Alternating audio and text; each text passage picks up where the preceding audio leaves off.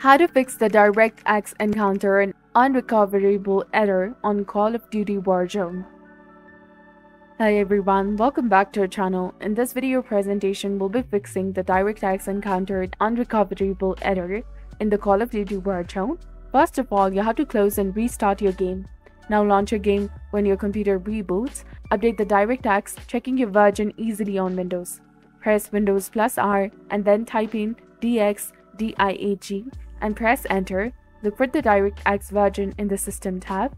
To update the DirectX on the Windows 10 PC, head to the settings, go to Update and Security, and then go to Windows Update and select Check for the updates and download and install the latest updates.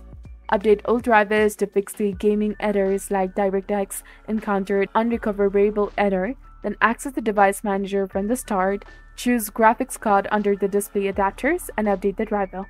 Select Search automatically for the drivers on the next page and let the device manager find and install drivers. Reboot.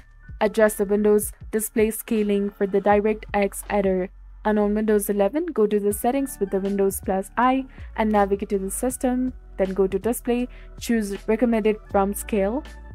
So this was all about it. This is how you can fix the DirectX encountered unrecoverable error on the Call of Duty Warzone. If you found this video helpful, please consider leaving a like and subscribing for more helpful tips and tutorials. Thank you for watching. See you in the next one.